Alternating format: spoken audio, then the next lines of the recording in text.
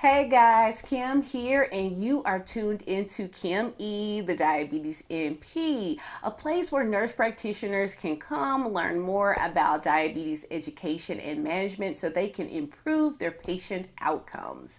Now, I am finishing up the last video of this month-long series where I've been talking about diabetes technology. Now, we have gone over a brief overview of just a high bird's view of what diabetes tech is. We've talked about glucometers under the self-monitoring blood glucose video, and then we've also dived into continuous glucose monitoring, CGM, and today we're going to be talking about insulin pumps.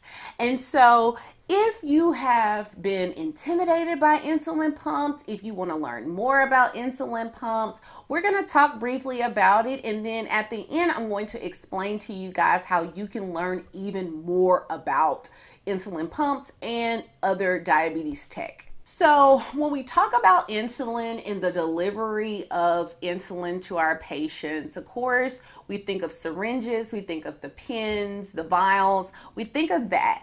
But we also can deliver our insulin through pumps. Now, one of the things that I have seen and I have noticed is that typically you don't really see too many pumps with your patients that are type 2. They can get access to it, but you tend to see people who are on many injections. If they have type 2, it's because they have multiple injections of insulin. Where you really see a lot of your insulin pump therapy, you see that with people who have type 1. Now, it's not to say that those that have type 2 cannot, and I do not want to make a blanket statement, but typically if a person who has type 2 diabetes, if they have multiple injections, there may be a question as to how well they're able to manage their diagnosis, which will make it kind of challenging to put them on insulin pump therapy, because just like with CGM, the person needs to be a good candidate. Okay, this is insulin we're dealing with. Insulin. I mean, if people are needing the insulin, if they don't get it, I mean, all kinds of things can happen. If they get too much insulin, a whole bunch of things can happen. Okay, so you need someone who is able to manage their diagnosis well, and that's not everybody. I mean, every person with type 1 is not a good candidate for pump therapy. Let's just be honest. But where I have seen more insulin pump therapy, I've seen it more with those who have type 1. So let's talk a little bit about that. Now, with insulin pump therapies, and I'm really not seeing too many, I'm pretty sure they're still out there, but you have like the individual entity where there's like the pump and it's just the pump. And then you also have like the system where it's the combo system where it's the CGM as well as the insulin pump.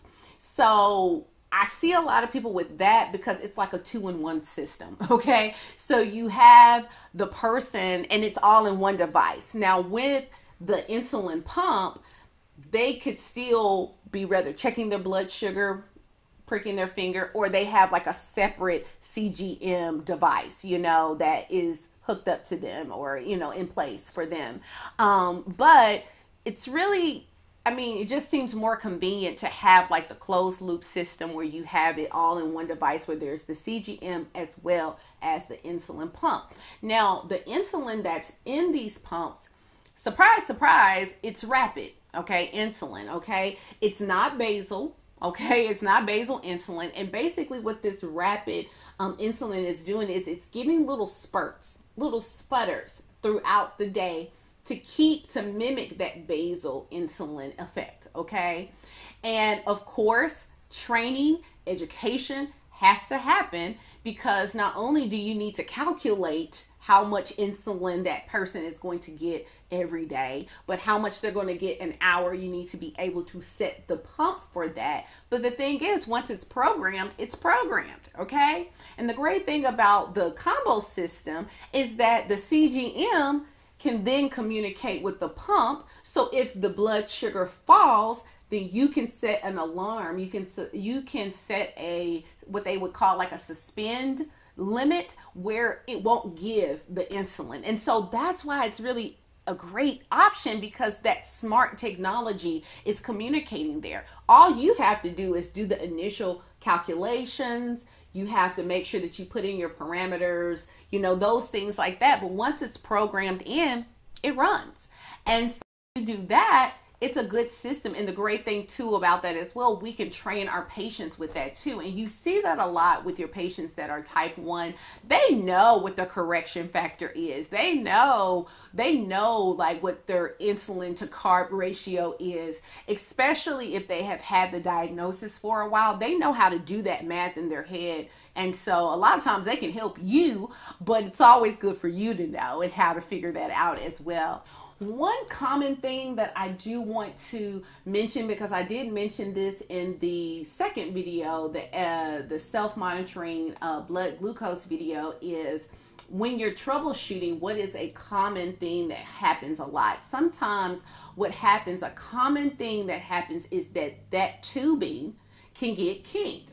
And the more you get into learning about insulin pumps, and then, just the tubing and the cannula with the CGM, you can learn that there's different pieces, different tubing that go into it depending on what the device is. And sometimes those pieces can get clogged. They can get kinked, just like when you have IV tubing that gets kinked. And so one of the more common things that happens is I'll paint the picture for you.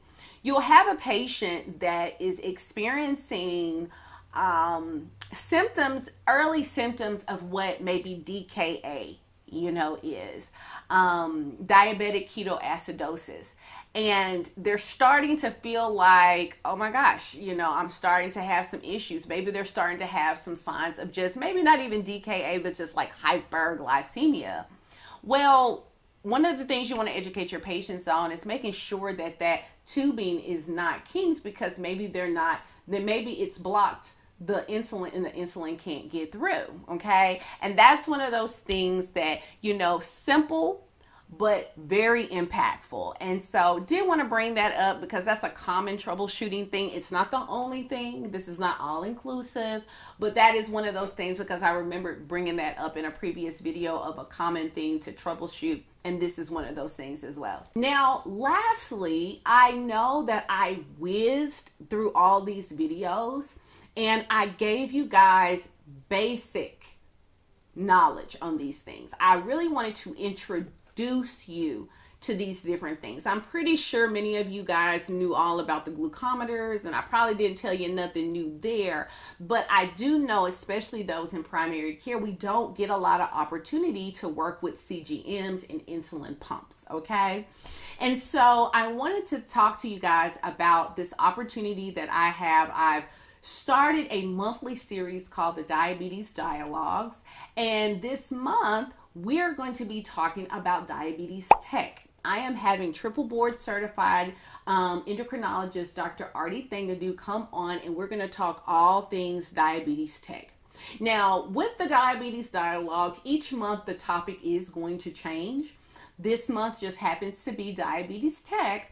But the reason why I am doing this is because I get questions that really need more in-depth explanation, more conversation about it, and more background with it. And this is a time that we'll be able to do that a little bit more.